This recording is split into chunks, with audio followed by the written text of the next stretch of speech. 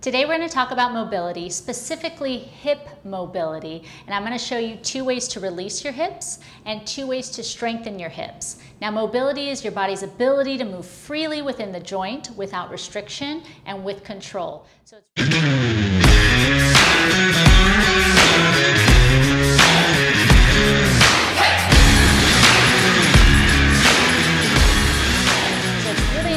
that you take your time with these movements. I'm going to start with the release.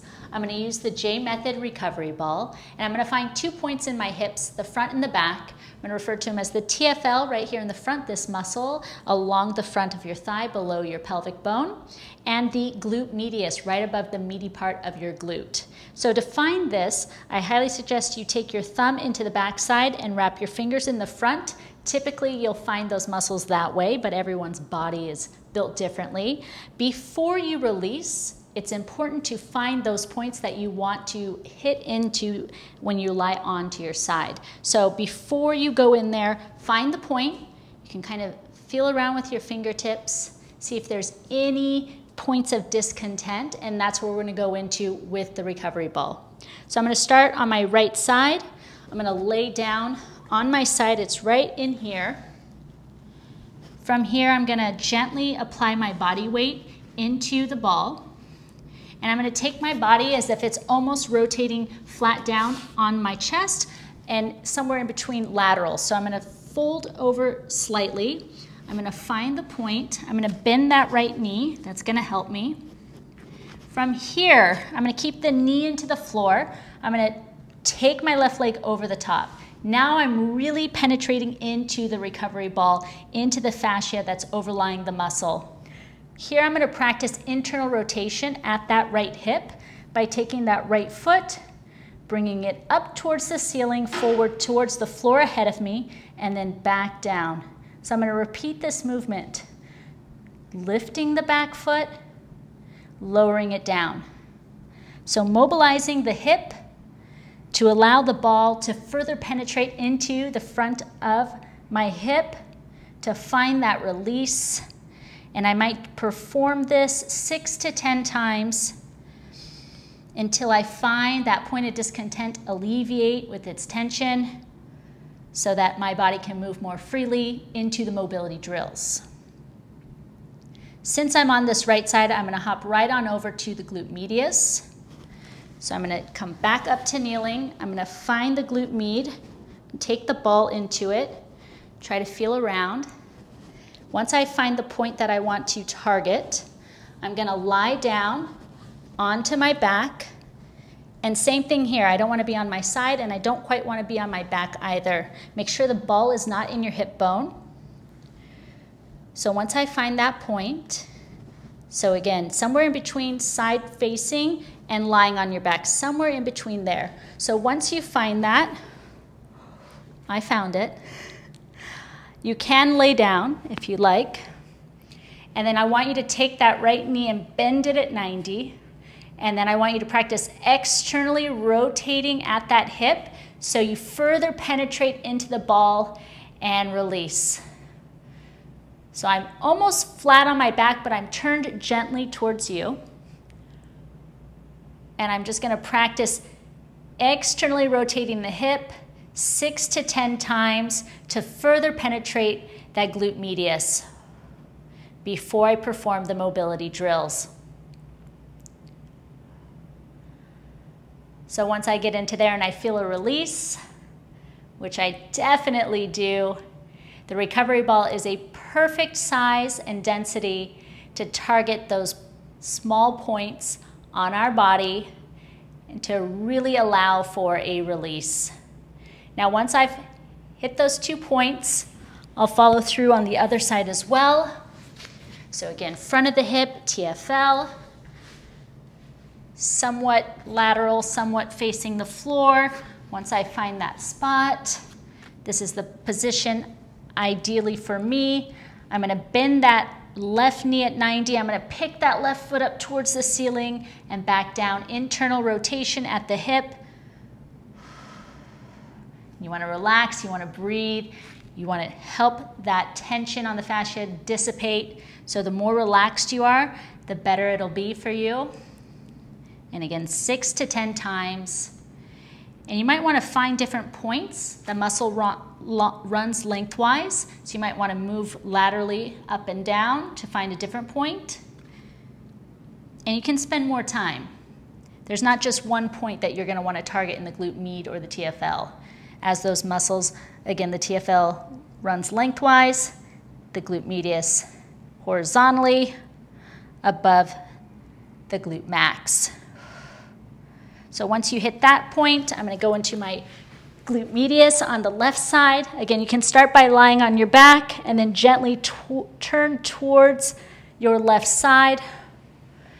I'm going to bend that left knee at 90, and I'm going to practice those external rotations, allowing that ball to penetrate deeper down into the muscle. The fascia is what covers your muscle, so you want to release any tension so the muscle can move more freely. Really important to do pre-mobility drills. So next up, I'm going to show you 2 mobility drills that you can perform to help strengthen the hips. So once you find that release, we're going to go into the mobility drill. For the TFL, we're going to lie onto our back and we're going to perform a isometric glute bridge, which really means you're holding the glute bridge in one of its positions, which will be its contracted state here. So we're going to lengthen the front of the hip that we just released, and you're going to tighten the back side. So you want to use your mind, connect your mind to your glutes, and really tense up your glute muscles. Focus on strengthening the backside, and you can hold this anywhere from 30 seconds to a minute. Focus on lengthening the front of your hip, pelvis tucked under, spine is neutral, and just relax into this position. But as relaxed as you are for the front hip, I want you to tense up the back hip now. So drive tension through the back.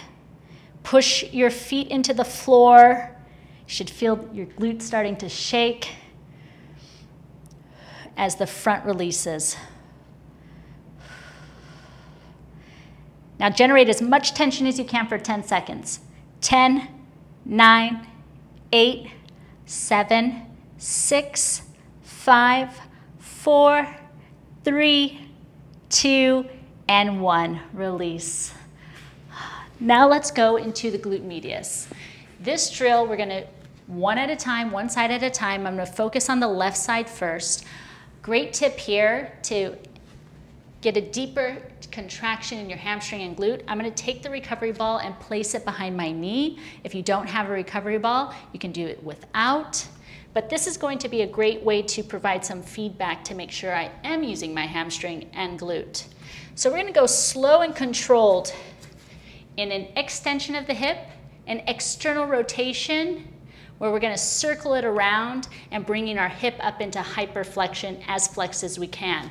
Most of our days we're spent in certain positions, mostly seated, and our hips are in flexed state in only 1 degree. We're going to take it in hyperflexion, past as if you were sitting in a chair, and we're going to take it as in high extension as we possibly can.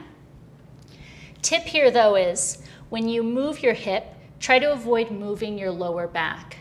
The spine is going to remain neutral. You're going to take your hands out underneath your shoulders. You're going to press into the floor, tuck your pelvis under slightly, generate some tension in that left side, pull your heel towards your glute, lift your knee up off the floor, and you're going to search as high as you can go into hip extension.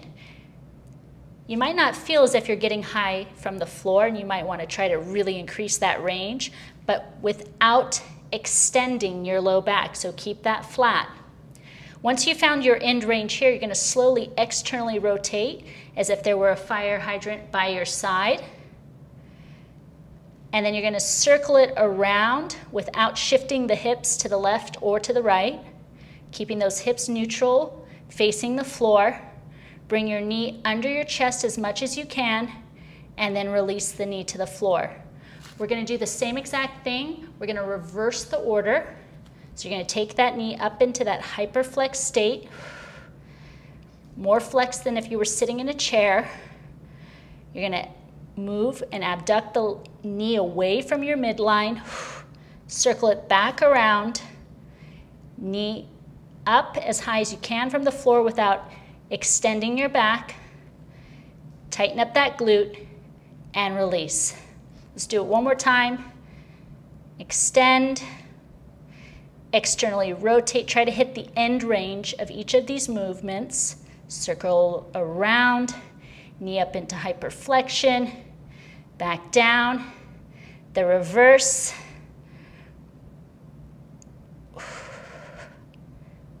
Circle around, abs engaged, hands pressing into the floor, and release. Let's do the other side. Same exact thing. Right side working. Place the ball behind your knee and hamstring. So it's pressing into your calf and hamstring muscle. Drive your right heel towards your glute. Push and press into the floor. Lift the knee from the floor. Extension as high as you can without moving your spine. Turn the knee out. Externally rotate. And you're going to try to circle it around. See how high the knee can come away from the floor without turning your hip down. You want to keep your hips level. Level, bring it up in towards your chest. Stay active in your shoulder blades. Knee down to the floor. Let's reverse. Hyperflexion, out to abduction. Externally rotate at the hip. Come up into extension, hold, squeeze, generate tension, and back down. One more time. Hip extension. Use the feedback into that ball so you know you're using your hamstring and glute. Press into the floor, spine neutral, externally rotate at the hip. Keep your knee away from the floor as much as you can. Circle it up and towards your chest. Hold here, hyperflexion. Knee down, knee back up under your chest. Keep pressing your palms through the floor. Neutral spine. Circle back around. Hip extension as high as you can without bending your spine or breaking at it. And release to the floor. Now with this release and the strengthening portion, you should be able to feel like you can move more freely in your hips and be more effective in the moves that you are looking to achieve.